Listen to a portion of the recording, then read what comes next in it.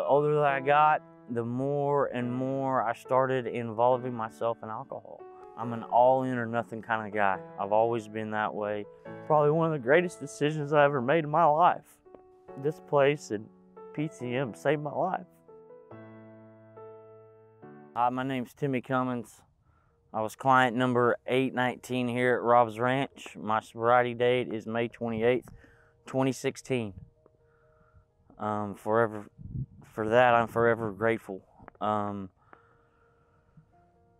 Man, growing up in a small town in western Oklahoma, Clinton, Oklahoma, I had the basic childhood, you know. I had great parents, great brothers and sisters. I was treated with a lot of love, a lot of respect. They were very patient with me. They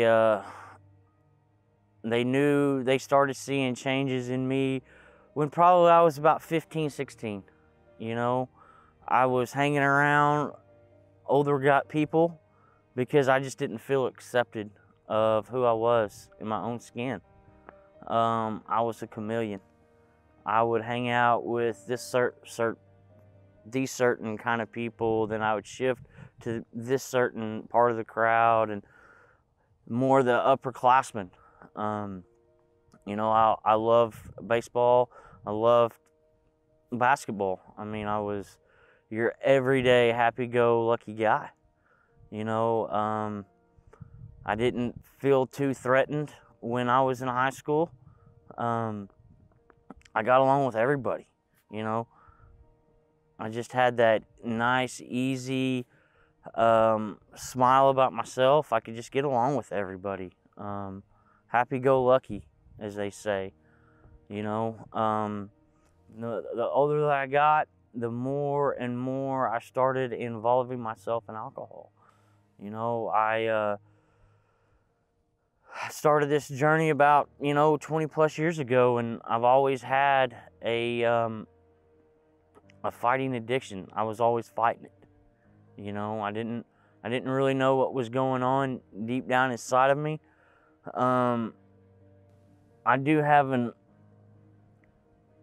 addictive personality, you know. I'm an all-in or nothing kind of guy. I've always been that way. I've always been able to maintain good jobs, but once I got to the point where I didn't want them, I lost, or I got fired, or something. You know, I was let go. Just anger issues. I just wasn't myself, you know, and that went on for a while, and then life really started happening probably in my mid-20s. You know, I ended up getting married and was married for 8.5 years of my life, and during that 8.5 years, me and my wife, we had 4 miscarriages. You know, and that stung. That stung really, really hard to me. There were some other things in my life that I really thought that I would carry to my grave. You know, I never thought I would be that person to humbly ask for help. You know, man, it got so bad, after our divorce. I stayed strong, really strong for a really good solid year. I was hanging around with the right people at church. I had a great support system around me. And then finally, just one day out of the blue, I was mowing my yard, and I thought, man, a beer sounds really good. And from there, I mean, it just progressively got worse and worse and worse. And I was able to maintain it, actively maintain it. I had some great jobs, making great money. I didn't ever think that, I had a problem. A lot of it that I've learned now, it was denial. I was in so much denial, I thought it was okay to drink a 12-pack every day, or then on the weekends just get turned up bad. You know, then all of a sudden, I start getting DUIs after DUIs, and I always, you know, blamed it on the cops. They were at the right place at the wrong time, and I just bad luck. Just bad luck. You know, then I just really got deep depressed. It was very dark time in my life. And, you know, good old thing about social media, you get to see people change. You get to see the real them on social media. And, you know, Jeremy Gray, I grew up with him. We had a really close relationship there for a while. He went his way, I went mine. Then about mid-May of 2016, I reached out to him and said, hey man, is there any way I can talk with you? And he said, yeah. And, you know, I went on a binger right there, a pretty good 30, 45 days. And I knew he was speaking there in a local church in Elk City. And it was May 22nd. It was on my birthday. So I was like, well, I'm going to convince myself if I can stay sober till 5 o'clock, go over there, talk to him, see what he has to offer, then maybe something will happen. Well, I did what I told myself that I was going to do. Went over there and I talked to him, and I got to hear his story, you know, and a lot of his story was a lot like mine. You know, and we left that night and I was all happy and giddy, and I was on the phone with my dad, and, you know, driving back into Clinton, I said, man, I stopped. I thought I was going to have one or two, and ended up, you know, getting really, really bad again, and went on about a week. And finally, it got so bad, I was just in a deep, depressed mind, really dark. And I knew I needed some help. I knew I could not live this way anymore in my life. Before I knew it, my dad was over at my apartment, getting me out of my apartment, and I woke up at my mom and dad's house that next morning, and I contacted Jeremy and I said, Jeremy, what do I need to get into Rob's Ranch? And he told me what I needed to do, and I said, okay, I am willing.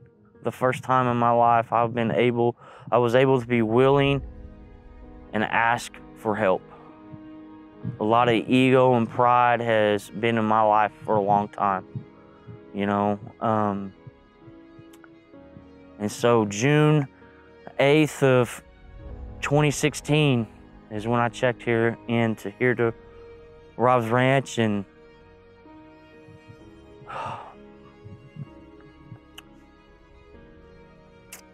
probably one of the greatest decisions I ever made in my life. You know, when I was hopeless and depressed and didn't think that I could ever go on facing life again, this place helped me tremendously. This place has a huge spot in my heart. It always will. What these counselors do to get everything out of you is unbelievable. You know, at the time that I was here, my counselor was Bill Anderson, and he always knew I loved food and sports. So he's like, Timmy, your life is like a big old piece of pizza. You got to take it one slice at a time. And I promise you, it's been a huge pizza the last two and a half years of my life. And what I got so much out of being here for that 90 days, everything, I just put my life on hold. I did whatever I needed to do to get here, because I saw Jeremy Gray's, his smile, man. It was contagious, very contagious. And he took a chance on me when nobody else would, you know. And while I was here, man, I was able to get rid of all that shame and that guilt. Man, I dumped so many buckets here. When they told me to take risks, I took them. I did everything that they wanted me to and asked of me, then more. And when we were checking myself in, Jeremy was like, man, you know, here's the deal. I want you to spend, 9 months at my sober living houses. And I looked at him and I was like, man, are you serious? I'm here for 90 days. I'll be cured, That pride and that ego arose again in my life. And I remember old Mike Jones saying, bud, you might want to listen to him, and so while I was here, it just kept on touching my heart. And they just kept on saying, what are you willing to do? What are you willing to do to stay sober the rest of your life? Well, I bought into Jeremy, and, I transitioned out of here September the 8th of 2016. And to be honest with you, I never looked back. It was probably the best decision that I ever made. I was trying to find who the real Timmy Cummins is and what my purpose in life is, and to help other suffering alcoholics and addicts. Since I've been there, I have gained a huge brotherhood in my life. Jeremy's got these rules that, we gotta abide by, and they're the same rules that applied here at the ranch, and I had to be really honest with myself, because I need structure. I have to have structure in my life, because if you leave me alone without structure, watch out, because TC's about to go crazy. So it's been an awesome privilege and experience there. I'm still there today.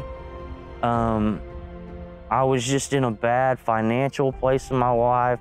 I was just broken, guys. I was broken. The last 2.5 years of my life is, I'm starting to take action in my life. I'm starting to engage myself around people that have the same desire that I have.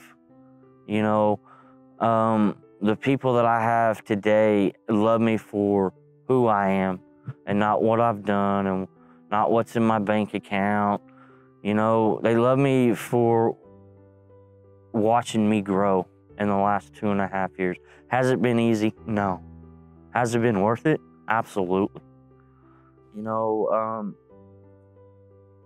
My parents were very big supporters of me. Growing up, they've supported everything that I've done. And that time when I just went on my tangent, I hurt my mom and dad pretty bad. Very, very bad. And today I could actually look at them and know that, that bridge is really starting to heal. Redemption is coming with just not only my mom and dad, my family, my siblings, because I didn't want to be around them. I didn't want to be around them at all. And, what the ranch taught me and what Jeremy's house has taught me is, your family loves you. The disease hates you. Your family is all you have. Man, today I'm just very grateful to be a part of Rob's Ranch, being an alumni, coming down here, sharing my experience, strength, and hope. I'm sitting behind this cross right here, and while I was here, man, I'm telling you, I came down here at 2 or 3 o'clock in the morning just bawling my eyes out, because I just didn't know what was happening. Just didn't know what was happening. And that was the time that I found out what surrendering all about meant, and this is where I surrendered my will and my life to him, and today I'm a totally different person. And what PTM means to me, and I know Jeremy knows this quite well, means the world. This place and PTM saved my life when I didn't think my life was worth saving. And I have grabbed a hold of this opportunity, and today my life is around recovery. I have more friends today in recovery than I ever thought I would be. I have a spiritual mentor that we talk probably once or twice a day. We hang out together, we play golf together. You know, he sees a lot in me. He's rough on me, but he's like a coach. You know, he wants to see the good in his people, you know. Today I'm just so honored and grateful to come down here and share a little bit of my story with you. It's just been an awesome journey that, you know, I'm still new at. You know, I still learn each and every day.